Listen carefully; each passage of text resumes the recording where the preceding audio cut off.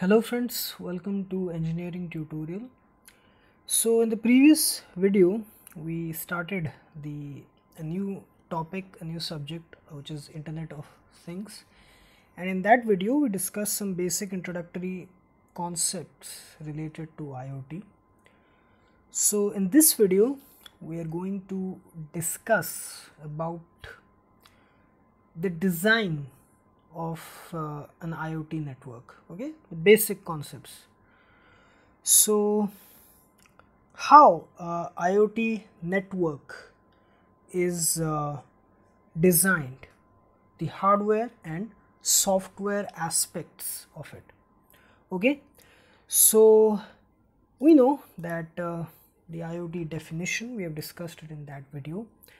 So IoT generally refers to a world of interconnected things where each and everything which is operated through electrical means is connected to the internet.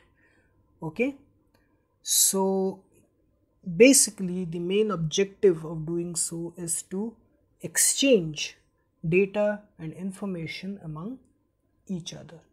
Okay, that is the purpose of Internet of Things. Okay, and everything is done in an automated way without any manual human intervention.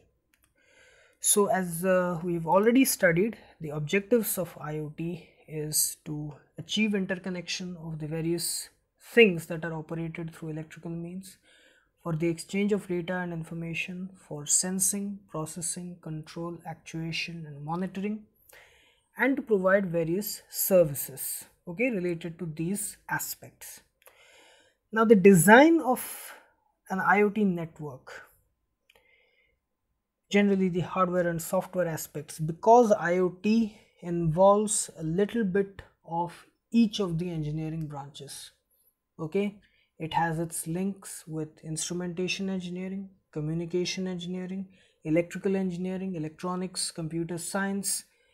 It has its links with everything. So the design of the IoT network, it has to be done on several levels, and it basically it involves, if we divide it into broad categories, it is divided into two categories. First is the physical design of the IoT, and the second one is the logical design of the IoT network.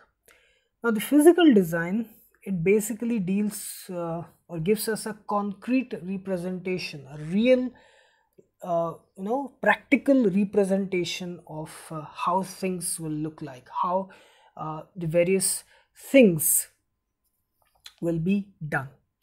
Okay, and the logical design, it gives us an abstract representation. Okay, so the physical design of IoT.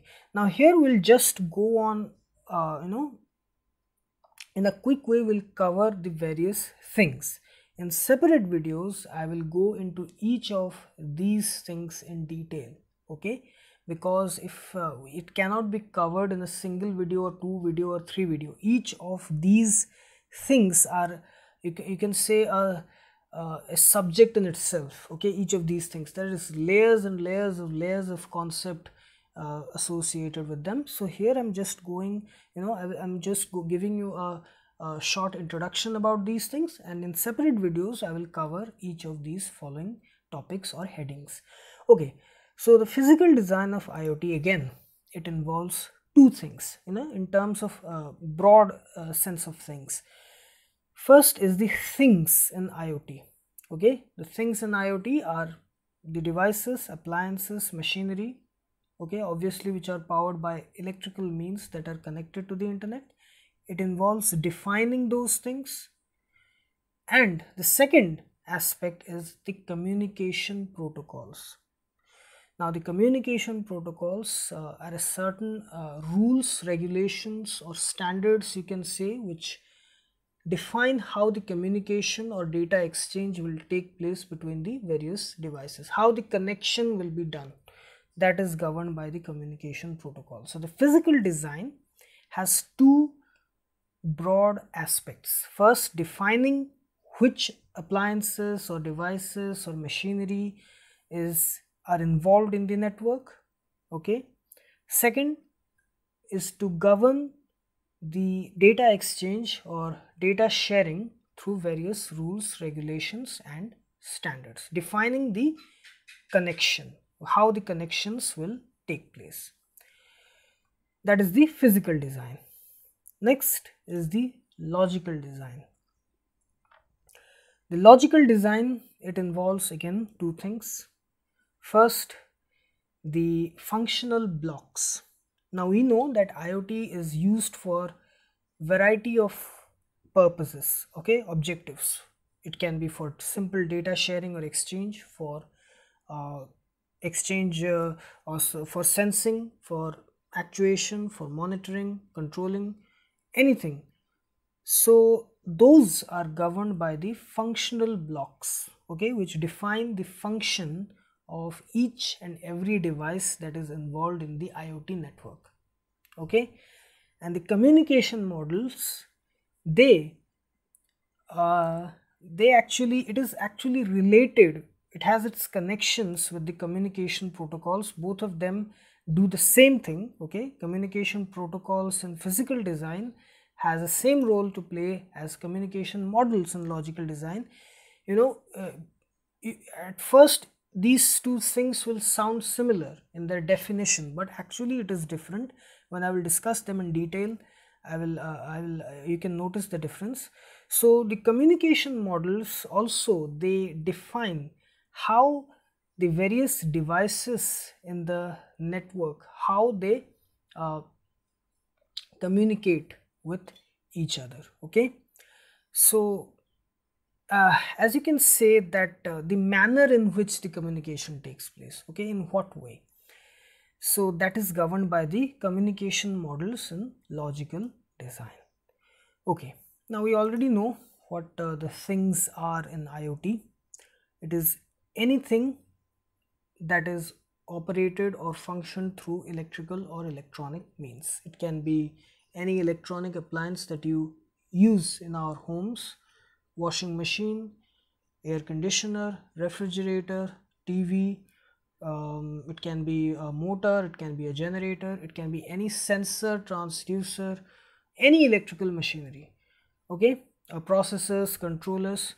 So these things, okay, fall under the category of things from the IoT perspective. Okay, Internet of Things. It means they qualify to be a part of the IoT network. So the characteristic features of these devices is that they should have unique identities. Generally, it is defined by the IP address or the URL links, and they should have the ability to perform remote sensing, processing, controlling, actuation and monitoring. Basically, it can be done from large distances. Okay, the controller or the one who was installed, he or she can monitor the various IoT systems and devices from a faraway distance.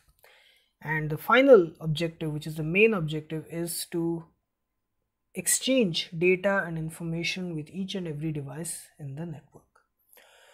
So you can visualize IoT as something like this, in which each and every device which is powered by electrical means, this is very important, which is powered by electrical means, okay, it is interconnected to form the IoT network. Okay, now the physical design, okay, the things part is covered. Now the communication protocols.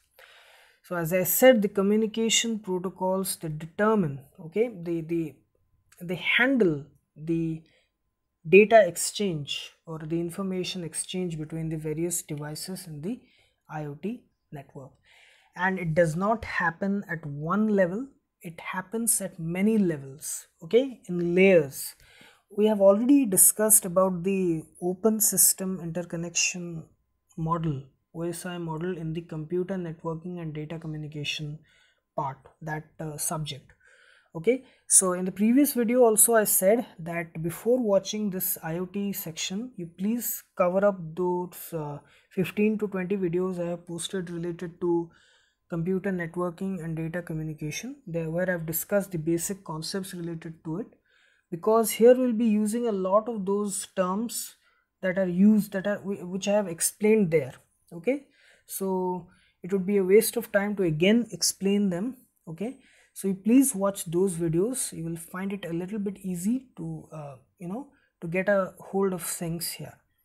Okay, so the communication protocols, they function at several levels, okay, layers, basically from bottom to top approach kind of thing. It starts from the link layer, the network layer, on top of it transport layer, and finally at the application layer. Okay, we'll discuss about these layers in a separate video. So now you just understand that the communication protocols, they operate in terms of in layers and levels, at several levels, which is given here. Now the functional blocks. Now we know that the purpose of the IoT system is to achieve these tasks. Okay, the sensing, actuation, control, monitoring, processing, controlling, security, to provide services, and management of the system. Okay, so each of these tasks, each of these functions is defined by a separate functional block, which is called as the functional block. Okay, which comes under the uh, logical design of IoT. Okay, the logical design of IoT, the functional blocks, which is the first part of the logical design of IoT. Okay, to represent each of the function, okay, the function for which the IoT system is installed for, that is governed, various functions, it is governed by the functional blocks.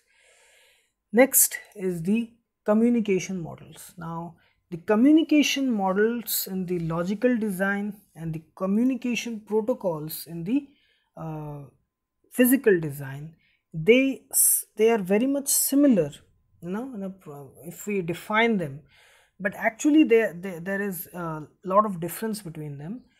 The communication models, they govern or determine the nature in which the data transfer takes place. Okay, each IoT system, it follows a particular communication models. Okay, we'll discuss these communication models in separate videos. So some examples of the communication models are request response, publish, subscribe, push, pull, exclusive, pair, etc. So for example, you say most of the social media platforms that we have nowadays, they generally have the publish, subscribe, or push pull communication model, where suppose we subscribe to a particular channel, or we like a particular page, or we follow someone's profile, all the data and information which is related to that profile, that channel, or that page comes in our timeline, in our feed.